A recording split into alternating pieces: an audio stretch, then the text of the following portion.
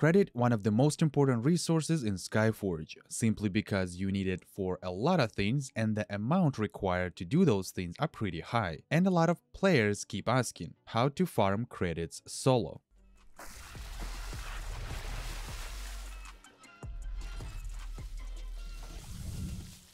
What is going on, guys? I'm Crazy Pickle and we are back with another Skyforge video. Today I'm gonna show you some ways you can get credits by playing solo. Keep in mind there are not a lot of options. Alright guys, let's get started. Farming credits in Skyforge is a slow process on my opinion, just because you have limited number of things you can do by farming it solo. It might be also a time consuming, depends on how fast you doing certain things. So an easier way to farm credits is by doing Roqul Valley region over and over again. You just go to that region and run all of the quests, but also some of the quests should give you green quality equipment that you can sell to get a little bit more credits. Just so you know, credits amount may vary depending if you have in premium or not, as well as what rank your premium is. When I did Roqul Valley region on a rank 40 character as a group walker, no premium, I got around 340,000 credits. Just because I was still not a junior god, all of the gear that I was selling had no generation, or simple way to say it,